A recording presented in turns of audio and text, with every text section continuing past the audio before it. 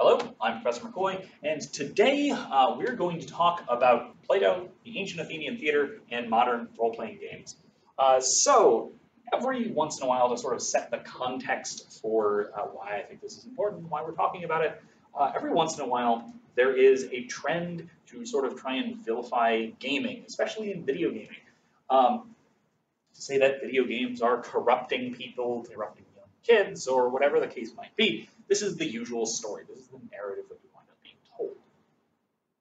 I would argue that that might be the case, but it's also certainly the case that that video games can be not only productive psychologically, but can be a tool for moral education. And I'm going to also argue that Plato, the one of the best philosophers in history, would agree with me. And we will see evidence for that from the Republic. So, first of all, this kind of criticism can come from all sorts of places. This criticism can come from the left or the right, politically speaking. The left tends to criticize video games for problems of representation, problems having to do with sexuality, problems having to do with training people to dehumanize other people, that sort of thing, right? Whereas the right will typically talk about video games promoting sex and violence and all that sort of thing. It just depends who is doing it and what and when and all of that. So this kind of criticism comes from everywhere. It's from sociologists, it's from politicians, it's from psychologists. We have some evidence that, as far as I know, again, I don't know too much about this in particular, but I'm told at least we have some evidence about the psychological effects of desensitization when it comes to violence, especially in video games. So there might be genuine problems there. However, that's not my concern. My concern is to talk about a very particular kind of relationship we find between video games and moral education. And that is an understanding of how we practice ethics. Because ethics is not something we simply learn in the abstract. And I mean, this is a little bit of a self-criticism, being at least sometimes an ethics teacher myself. There's more to teaching ethics than simply getting up in the front of a classroom like this one and lecturing in front of students and teaching propositions. There is a practical aspect to it. Ethics needs to be learned. All of the ancients knew this. Plato talks about this extensively, basically throughout the middle books of the Republic, especially 2 and 3. We're going to be looking at 3 especially. Aristotle talked about this. He thought that you couldn't study ethics academically until you had already grown up, having learned how to be a good person. So he basically thought you couldn't learn ethics until you were around 60 years old because you didn't have the sort of well-formed habits in order to do so. So how do we learn these habits? Well, through acting them. Right? We act in a good way, in a way that we're told is good, the way that we learn from others is good. We learn to do good things, so we do them. And we develop habits of virtue. Right?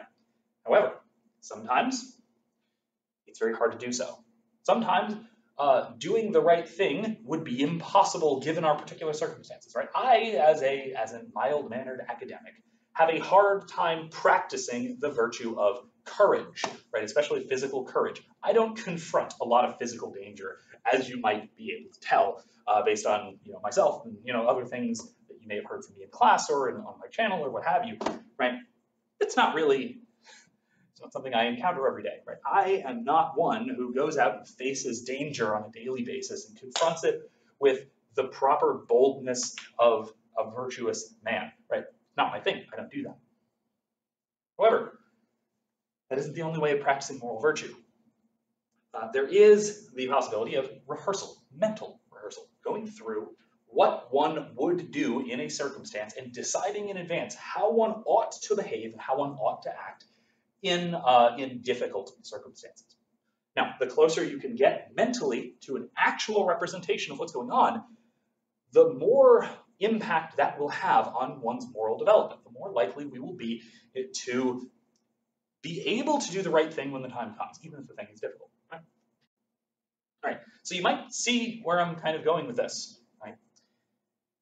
My overall argument, my thesis, is that video games and other, especially role-playing games, any kind of imaginative gaming, can be this type of mental rehearsal. It can prepare us to do the right thing in circumstances that we ordinarily would not encounter. Right? We can encounter a situation in a game that we can't encounter in real life. This is the same thing that children do when they're playing, right? Children are playing an imaginative game. Somebody is being a brave knight facing down a dragon. Kids aren't going to run into dragons, but they are in their imagination. And we, as any human beings of any age, can do something similar. Okay, so how exactly, and what does this have to do with Plato, and what does this have to do with ancient Athenian theater? Okay, so for that, we do really need to get into Book 3 of the Republic. In particular, this is the Republic, Book 3.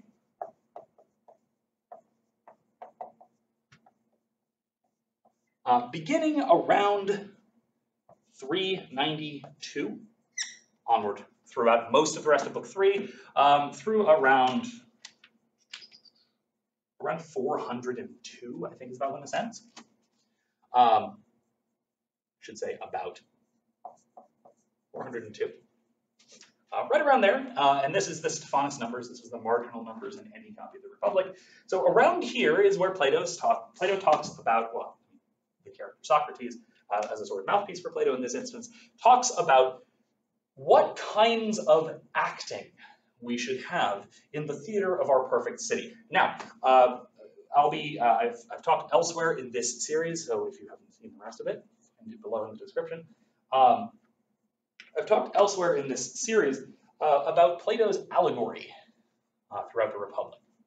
So if he's talking about what we ought to do in constructing the perfect city, what he's talking about here is how we ought to construct the perfectly just person. So this is, for all intents and purposes, a prescription, or sorry, prescription for how we, anyone who's interested in cultivating moral virtue, how we ought to do so with respect to imitation, acting, theater, anything like this. All right, so he begins by making a distinction. He distinguishes between a couple of ways of telling a story. And this is around, this is 392D, where he talks about through narrative versus imitation, or some combination of the two. We can tell a story in two or perhaps three different ways. One way is through narrative.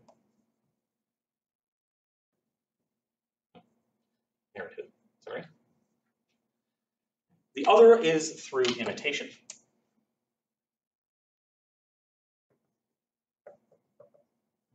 Or some combination of the two. Right? So, narrative or imitation. What do these mean? We can look, we can sort of analogize this and put this in sort of modern terminology. A narrative is a strictly third person account.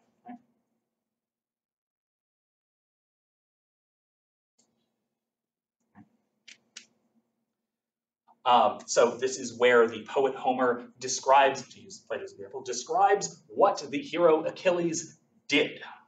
Right? Whereas imitation is something we would call acting or first person.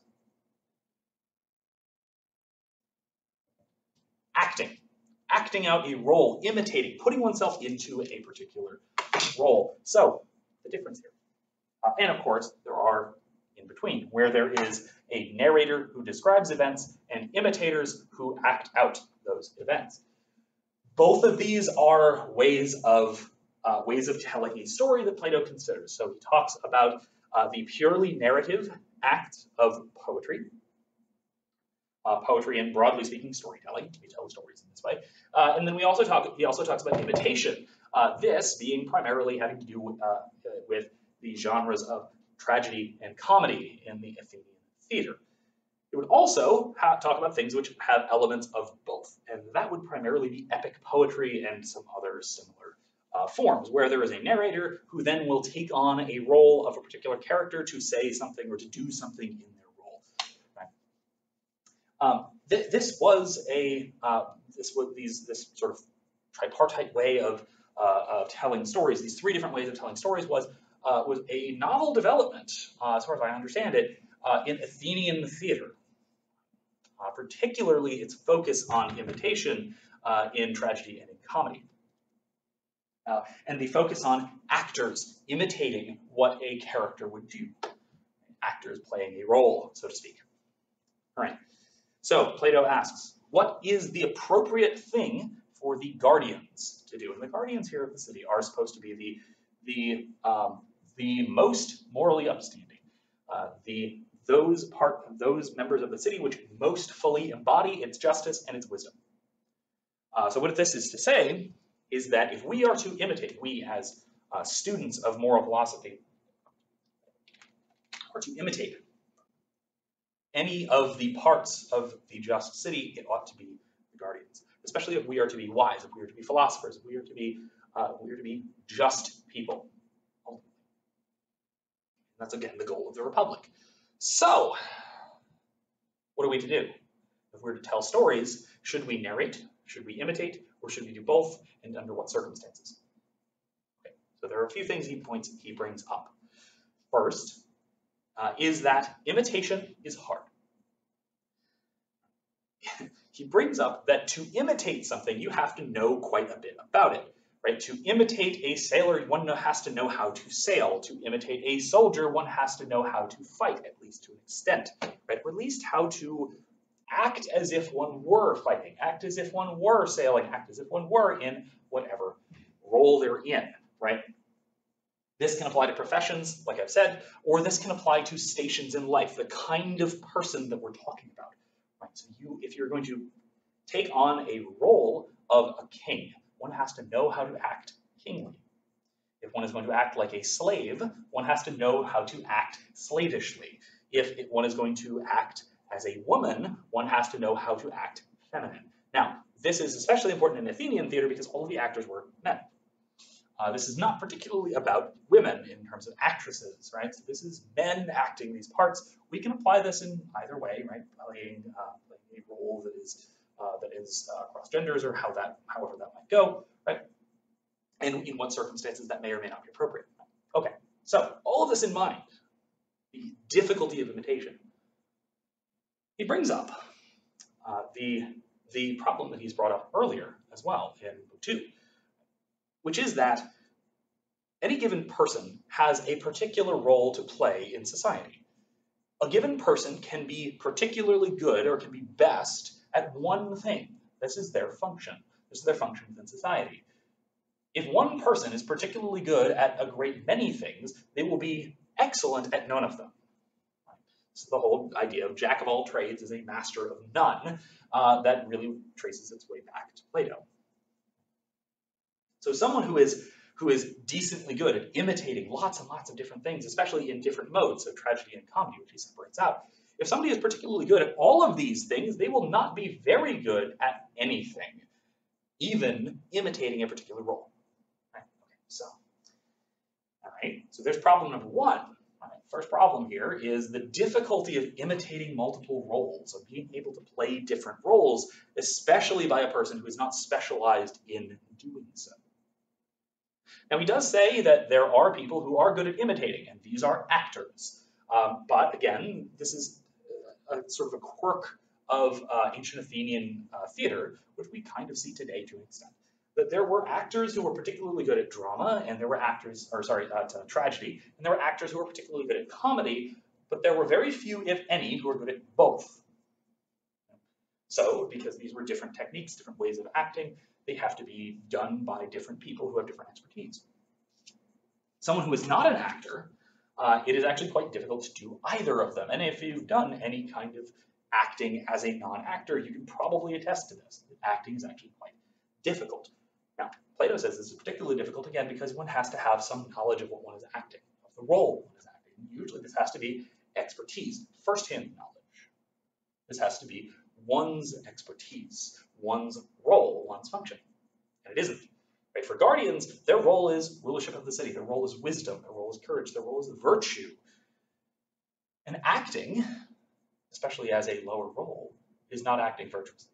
It's not acting their role. This brings up the second point,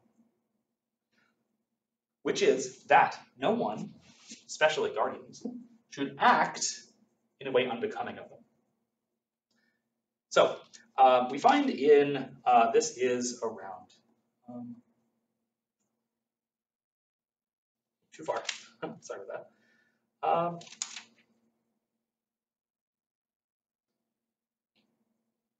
This is around 395, C and D, and in through moving forward. He says, if they do imitate, they must imitate from childhood what is appropriate for them, namely, people who are courageous, self-controlled, pious, and free, and their actions. They mustn't be clever at doing or imitating slavish or shameful actions, lest from enjoying the imitation, they come to enjoy the reality. Or haven't you noticed that imitations practiced from youth become part of nature and settle into habits of gesture, voice, and thought? So, his point here is that guardians, if they are to be practicing virtue, should practice virtue even in their poetic and theatrical imitations. So what this means is that someone who wishes to be virtuous should not imitate or play the role of a vicious character. This is going to be very important moving forward once we get back to role-playing games and all this. Right? Because again, he's talking about in the context of theater, but we are going to extract some of what he has to say and place it into our context. All right, so virtuous people, or people who strive to be virtuous, should imitate virtue. They should not imitate vice. All right. This is a major principle, so let's put this up.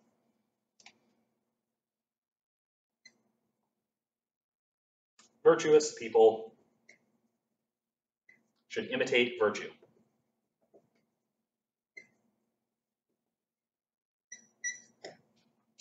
Right. Virtuous people should imitate virtue. They should not imitate vice. They shouldn't pursue, they shouldn't try to take on the role of something which is beneath them. All right. They should, by contrast, imitate those things which are above them, towards which they can strive. They can strive to imitate in reality, in real life, not just in acting. All right, so what does this tell us about how they should act if they are to act or act in storytelling or in theater? Okay, well, we have two methods. We have narration, we have imitation. We have stories, we have ways of telling stories that do both, that can separate out the narrative and the imitation, where we can have a narrator narrating events, and we can have an imitator imitating, sorry, an actor, right, imitating events, imitating what a character would do, right? And these are two separate ways of telling the story, but they can also be mixed as in epic poetry. Okay, so how should the person who is trying to be virtuous, what should they imitate and what should they narrate if they're trying to tell a story? Well, he does point out here that it is very important that virtuous people understand vice, that they understand vicious people. And they understand the sort of the temptation of doing the wrong thing and why people do the wrong thing, right? All of this is seen as very important for virtuous people to understand both themselves and what to avoid, but then also any social interactions they might have, or better yet, the city that they ideally will be governing. They have to understand vice. But they shouldn't imitate vice, because that will draw them towards it in a sense, right? It will get them a practice in doing the wrong thing, even if that practice is merely imaginative. So, they do need to tell stories about vicious people. They need to have stories with villains. You can't simply have virtuous people doing virtuous things all the time in these stories. Well, that is a good thing. We also need villains. We also need someone for them to fight against. We need stories about people doing the wrong thing so that people doing the right thing can be a contrast, right? He talks about this a little bit earlier as far as the content of stories goes. I talked about this in another video, which is also part of the Republic series, and I'll also specifically link this. But he talks about this as well, right? He wants both elements in his stories for the Guardians. Therefore, also for our own stories and storytelling. However, he does not want his Guardians imitating villainy or vice. He wants them imitating things that are higher than them. The two options present themselves. One is that actors, professional actors, people whose job is imitation, people who do not strive for virtue. This talks about Plato's idea of actors, by the way. that people who are not concerned with virtue and not concerned with the cultivation of wisdom and justice, that these people who are capable of imitating anything, or at least capable of imitating anything in tragedy or imitating anything in comedy, even if those are separate, perhaps they might be. We have tragic actors and comedic actors in our lives today, in our real world, our present world, so fine, perhaps that's the case. But they should be the ones who are imitating these things for the guardians to learn from by observation. Of course, this is also going to introduce strife into the city. If we have people who are capable of imitating anything, including vice, those people are going to be led to vice. Those people are going to be a vicious influence upon the rest of the city. They should, according to Plato, be kept out. If they are around, they should come for the festivals, they should act in them, they should leave. Should never be part of the city. By analogy, by our allegory, by our allegorical interpretation, what this means is they should not be part of the self. The self, right, one's own self, should not be apt at imitating. The self should be only prone to imitate or able to imitate what it ought to imitate, what it ought to strive for. Okay, so that's option one off the table. At least, unless we're going to open the door for other people to do the bad things for us, which seems a bit unscrupulous to say the least, right? And Plato points this out. The other option is to narrate some parts, but imitate others. And this is what he proposes. He proposes that for a guardian, one ought to narrate anything that is below oneself, anything that one ought not to strive to imitate, one ought to in the third person as at a sort of a distance, right? Whereas one ought to imitate, right, that which one ought to imitate in real life. So when a character is doing something virtuous, it ought to be acted, right? The guardian or the person in this sort of moral training, this moral education, should act out what is being done that is good. But if a character is doing something untoward, if a character is doing something that they ought not to, if a character is doing something that the guardian imitating that character ought not to, then, and whether that means morally or even in terms of social standing, the guardian ought to narrate it, describe what's happening, rather than describing one's actions in the first person and acting them out. One stands aside and one explains the scene, sets the scene and narrates it, and tells the scene. All right, so this is Plato's solution for how stories ought to be told by those who are seeking to draw moral lessons from them. Now, side note as well, that maybe it's okay for actors to act out everything or nearly everything, because again, Plato seemed to think that actors, we can see why he thought this in his context, but Plato seemed to think that actors were of a particularly low moral standing. And so that damn near anything was acting at what they ought to aspire to, because almost anything is better than being an actor as far as Plato is concerned. Plato was a bit biased against actors.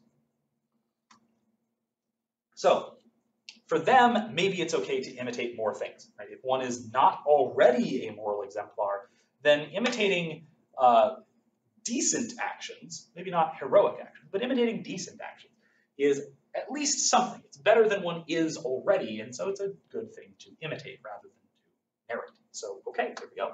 Maybe that is the case, but of course that shouldn't apply to people who are striving for moral perfection, which he ultimately wants to say we all should, so maybe don't be an actor. In any case, if one is to strive for moral perfection, Plato says in this section of the Republic, roughly this, that we ought to imitate what is above us, but because we also have to tell the rest of the story, we ought to narrate what is below us. So we should only imitate what is becoming of us, what is on our level, or ideally better, both morally, socially, everything. Okay, so how does this apply to role-playing games, gaming in general? Well, A lot of a lot of role-playing video games are choice-based. It gives the player the ability to choose between the good option and the not so good option, right? The moral option or the immoral option. To talk about the specific examples, Bioware examples, see the rest of my channel, see the live streaming parts. Talking about choosing the light side versus dark side option, the Paragon versus Renegade option. Call it what you want, right? These different options allow the player to make the difficult choice. By the player making a difficult choice, they train in virtue if they make the right choice. Now, taking away this choice, because what if players use this video game or this moral training to train vice, to imitate the wrong things, right? To imitate vice rather than imitating virtue? Well, if you take away the choice, then putting oneself into the role doesn't have the same effect. One doesn't have this same sense of imitation, the same moral training, the same connection to the character one is imitating, such that it serves to be a moral example, right? So that it serves to be moral training. So you need the choice, just like you might in any kind of free will dilemma. You need the choice in order to make the right one. But it is, again, important for moral training to make the right choice. So again, this is why I think that video games in this case provide a great tool for moral education. So things like playing through a game and thinking about and considering what choice one ought to make, and then considering further, why is that the right choice? Right? If you can figure out why something is the right choice, then that will tell you that it's the right choice to make and that you should make it in the future, whether in imitation or in reality. And then further, it makes you more capable of imitating that in reality, in your real life, or at least in somewhat similar circumstances. Okay. Now, video games are a simple case. Choices are relatively limited, and also our interaction with them is relatively limited. You play the game. You are already necessarily inserting yourself into the role of the character. However, what about more sophisticated or more abstract role-playing games, things like tabletop RPGs, Dungeons and Dragons, things like that? I'm a big fan of these. I'm sometimes a player, usually a dungeon master or a game master, whatever you want to call it. Right? I am on occasion. Sorry about that. I'm on occasion both of these things, right? And so we encounter the question, how does one play a character? And I think we can take the same approach that Plato takes with respect to drama. We all play characters if we play tabletop RPGs. Usually we play a character. As a dungeon master, you play lots of characters. Sometimes your player character or a non-player character is good, is a paragon of moral virtue, in which case I would think Plato would say, imitate. Play the role. Act out what you're doing. Act in the voice of your character, even if possible. Say what they would say as if you were them. Do what they would do, especially if you're around a table and not by a camera, that sort of thing. That's a little bit harder. But to act out, put yourself into that position of what is the character doing. However, sometimes we play unscrupulous characters, so morally flawed characters, evil characters even. Whether that's a player character who's acting out a flaw, or whether that is a dungeon master who is having to play the role of a villainous non-player character, a villainous enemy for the rest of the players. So what do? What do we do in that case? Well, we imitate what is worth imitating. If something is virtuous, if something is good, if something is praiseworthy, we imitate it. We take on that role. But if a character is doing something untoward, something immoral, we describe it. We narrate. We say that the character does such and such. The character does this immoral action. You explain how it works, and you can narrate the story in just as compelling a manner without acting out the character's immoral actions. Now, this is not an automatic thing. This is not something which sort of comes naturally, right? This switching between imitation and narration, right? By default, we want to do one or we want to do the other. Jumping between the two is very, very difficult. But it's, again, just like any other moral effort, is a skill to master that is then, I think, and I would propose, and certainly I think Plato would agree, it is a skill that is going to continue to help, right? It's going to help us develop further in our moral education. And so if we can master this skill, if you know, this kind of thing is something that we do, whether that's video games or whether that is tabletop gaming or any kind of role-playing game or anything like this, or hell, acting, right? Making this kind of a distinction and acting in these different ways is, I think, a very good skill to master because it will then allow us to help develop our other very, very important moral skills. All right, so that about wraps up this little section, at least, of the Republic. With that, see you next time.